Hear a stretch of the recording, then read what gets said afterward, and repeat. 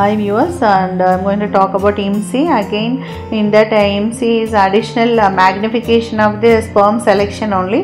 ICSI, PICSI, IMSI all are for the severe male factor, and indications are as like in ICSI only, but in these cases where we are able to magnify by microscopically, we can add a lens which magnifies 6,000 times, so that we can study the sperm in a different level and study head, neck, tail, everything will be clearly seen, and better selection of sperms, morphologically better selection of the sperms are done in IMSI.